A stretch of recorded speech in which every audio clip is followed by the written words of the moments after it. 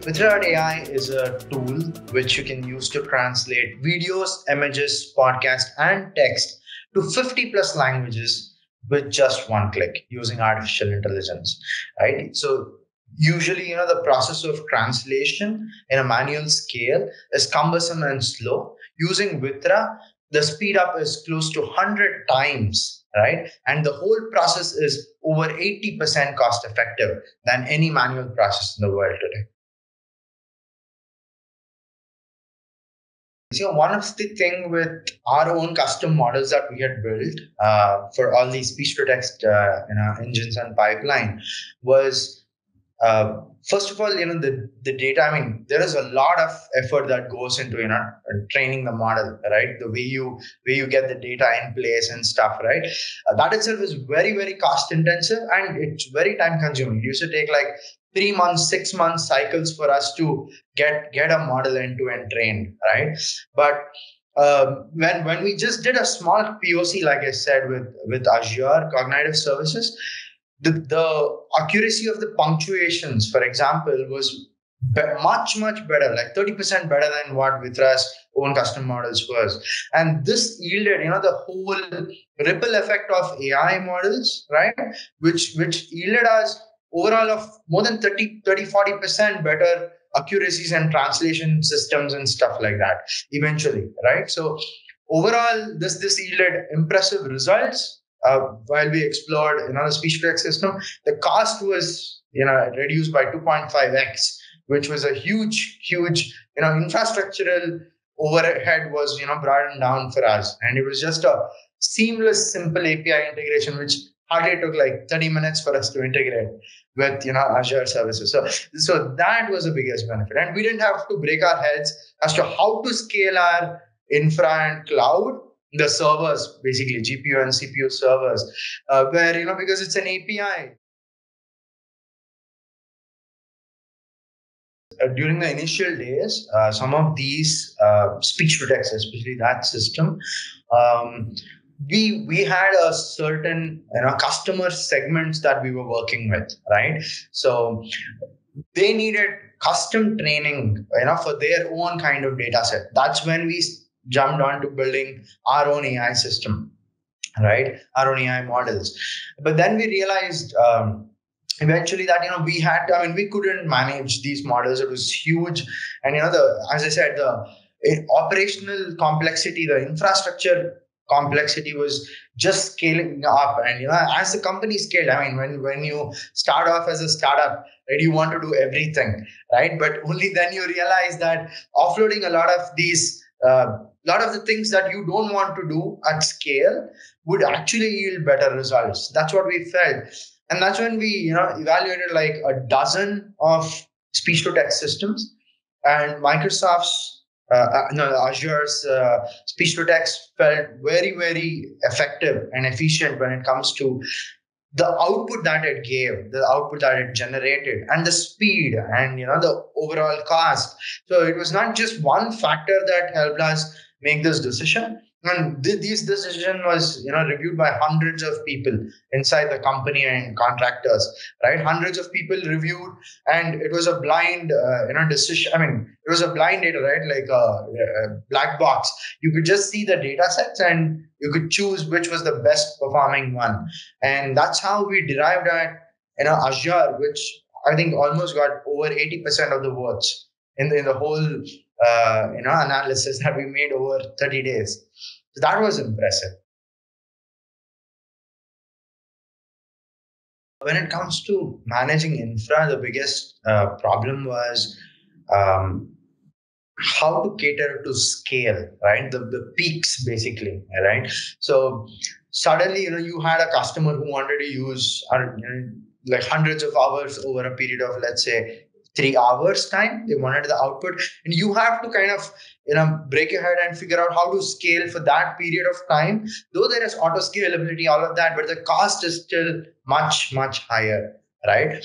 And unlike simpler infra, which is CPU driven, and you have a load balancer in front, when you have a combination of infra, right? So we had a lot of stuff on CPU, a whole bunch of stuff on GPU, and all the data being managed across the place, right? So this became, and again, it was multi-cloud in the first place, right? So where would you place the load balancer, right? So that was the problem, and that's when we figured out. Managing in this way is impossible. And obviously, we initially brought everything to Azure and again tried with the load balancer approach. I mean, the whole point is Azure based load balancer wouldn't help because always the GPUs and the CPUs will be hitting 100% utilization, right? Because it's always full. So there's no point in load balancing such systems. So that's when we realized, let's figure out how the world works today, right? And that eventually led to these decisions. But yes, cost wise, yes, cost was a factor, right? No doubt, when we were evaluating, because this helped us improve our own gross margins, significantly in the product, right? Which we eventually could even pass on to the customers and in a certain way. With a set of customer group, right? We did a A/B testing without informing them, what we are doing internally, right? Obviously, and then we passed on my Azure Cognitive Services model to a certain set of enterprises, and the others used our custom models, right? The way it was, and we figured out that the the set of customers who were using Azure Cognitive Services, the speech to text engine, had 3 to 4 much better improvements. The amount of time it took for the process to complete, let's say a video translation process to complete, was much, much better, right? I mean, I think it was 50% faster than the previous Vitra's speech to text engine. And the second part was the overall accuracy when it comes to the translation was significant, right? Like, as I said earlier, the punctuation was much better, which gave us 30% better contextual accuracies when it comes to translation. So overall, it was both the punctuations and the translations that led to impressive results. And at the end of like the 15 days, 30 days kind of a trial, we kind of went back and asked, like, we've observed that your overall experience has improved, right? The way you use the product for the videos and stuff. And they kind of agreed, yes, they wanted to know if there was an update, all right? So to the product. And we got, we passed out surveys, try to figure out what was better. And, we helped them figure out that this was the same thing that you did earlier and this is how it was improved. And overall customer satisfaction score itself improved by over 23% over a period of 3 months of analysis that we did after switching to Azure Speech to Text, which is huge for us, right? That's how things transformed, and now I think we overall have a much better product, and obviously thanks to Azure and the whole infrastructure plus the cognitive services and the applied AI infra. And this is very helpful. And we're also planning to use the custom training of Azure Cognitive Services, where we are able to put out a lot of our own training data and stuff, and train on top of Azure's infra as well, the existing cognitive models as well. Explore the services that exist today, because if you're starting from scratch, if you're starting from zero, and if someone is already there, right, obviously they're in a much better place, right? And obviously using pre-existing services, right? And even if you want to train on custom data, all the amazing stuff that startups want to do all the time, right? But fixate yourself on something that's an existing solution, because that would be robust and it would help you. Your go-to market, right, would be very, very fast. I mean, it took a year and a half for us to build this whole infra using, as I said, it took like half an hour to integrate speech to text of Azure, right? And as I said, after all of this process of year and a half worth of analysis, experimentation, etc., we felt Azure was the best solution, right? So what I would suggest is, um, whatever you want to do, right? Start with a certain set of services that already exist and explore. I mean, Azure is a place of incredible innovation, and every month I see newer updates coming out, in the AI blog, and it's incredible, right?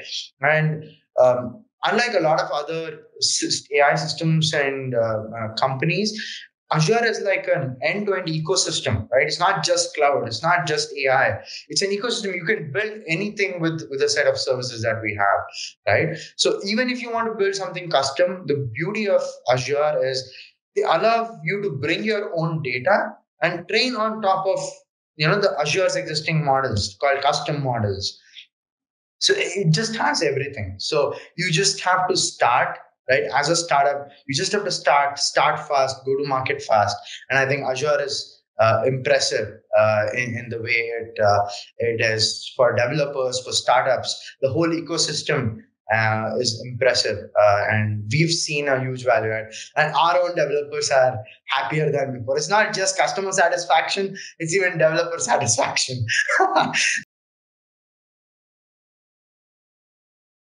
Vitra, like I said today, already translates the top 4 or 5 content formats in the world.